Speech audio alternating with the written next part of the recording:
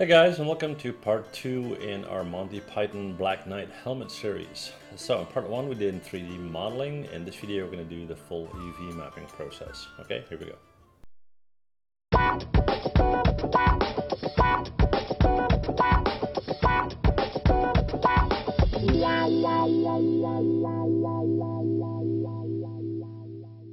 This video has been made possible by soloanimation.com.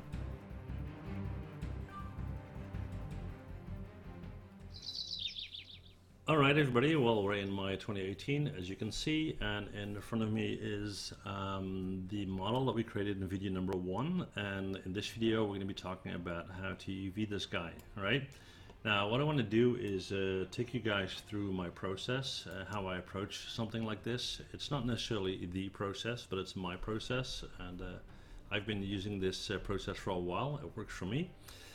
So that said, let's get started. Now, the first thing that I do is to check my model to make sure that there are no faces in places where I don't need them. So basically areas where I have geometry that's not going to be visible. So what I did, for example, is I took this cross on top, I lifted it up, and I deleted all the faces on the bottom because I'm not going to see that anyway, right? And then I went in and I did the same thing for the rivets here on the nose guard.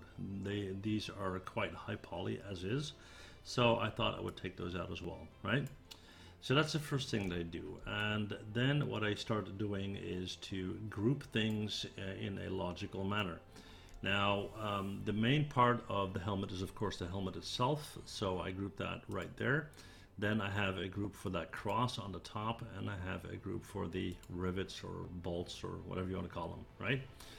The reason why I group them this way is, first of all, so I have a good distinction of what's what and where they are, but it also helps me a lot in my UV process, and I'll show you in a minute why, okay? Now, before we get into that, we need to have a clean topology, of course, and we need to make sure that we don't have any issues, so we have a clean mesh. Now, what I found is this cross on top here was in fact not clean. In the last video I used Boolean and Union. I personally find Boolean somewhat unreliable, and what it did is it created non-manifold geometry, and I don't want that. So what I did is I went back in and I basically cut off the four arms of this cross, and I placed a new cube or score in the middle without a bottom. That's the guy on the right here, okay? So after that has been cleaned up and everything has been grouped into order, and there were no further issues, I started to UV. So what I did is I started with the helmet, so I just selected that here. I went up to UV and then automatic projection. I'm not going to do that right now because it will mess up my UV, but when you do that you basically get you know, a random bunch of shells that are nothing near what they should be, okay? So what I then do is I right click and go to UV shell, and I drag select everything that's present in that window, the 0 to 1 space window, right? And when that's done, I'll right click, go to cut and sew, and move and sew. Now when I do that, everything gets stitched together and it becomes one big blob or one big mess basically. But that's fine. The reason why I'm doing that is to make sure that everything is connected, and from there I start to cut. So I look at my model and I kind of decide where I want to cut things so it makes sense. So for me to get this circle on top, what I did is I selected this edge right here, the white one right there, and I cut it there, so that gave me this shell right here, okay? Then I decided to do another cut at the bottom right there and another cut right there. Now, because I cut it in the back as well on that vertical line, I therefore now have this guy right here, and I have this two-part section. So this one, and I'll just go to UV shell, that one and that one, right? So that's the top, that's one part, second part, that's the ring below, and then that's my main body. Now, when I make all those cuts, I basically have still a blob with about a bunch of cuts in it, and I want to clean that up, right? So what I do next is I right-click, go to UV shell, I once again drag-click everything, but now it has cuts in it, and I right-click again, go to Modify, and go to Unfold, and then I select everything again, and then I go to Modify, and then I go to Layout. Now the first one basically flattens everything. The second command, layout, kind of places it in the 0 to 1 space with proper spacing, okay, so it's not overlapping and whatnot. Now once I've done that for the helmet, I will do that for the cross on top as well, of course, and I'll do that for the rivets too. Now the rivets is kind of a pain in the butt because there are quite a few. So basically what I do there is I right click, go to UV shell, drag select everything that's available, okay, and then I right click again and I go to cut and sew and move and sew. So everything that will can be stitched together will be stitched together, and then I repeat the steps, selecting everything, unfold everything, select everything again, and select layout. Now even when all that is done, that doesn't mean that we're done yet, because what that will give us is basically all of the parts that you see here, but they're in random order and they're not in proper scale. So for example, this circle right here could be tiny, where one of the little bolts here could be huge.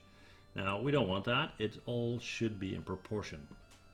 So what I do is I, for example, take all the rivets, I right click, go to UV shell, drag select that, and just hit W and move it out of my scene. I'll do the same for the cross on top of the helmet, so I got only the helmet pieces in the middle.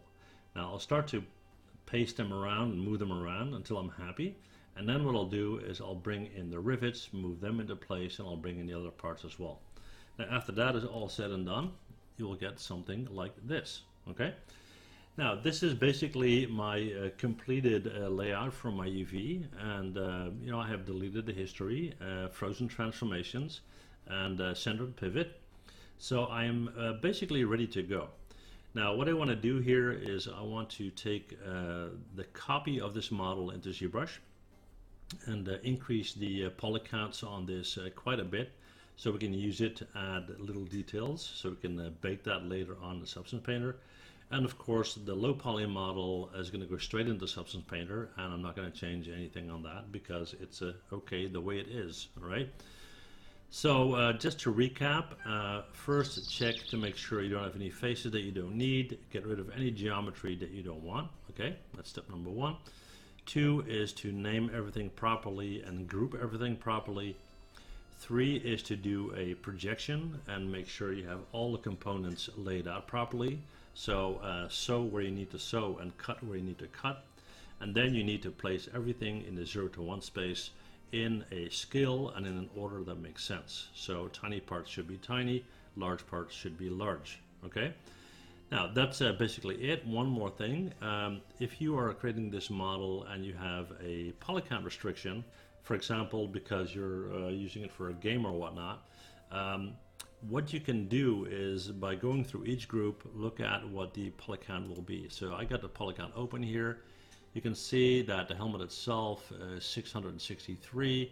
We have the cross, it's 57, and then the rivets is quite high.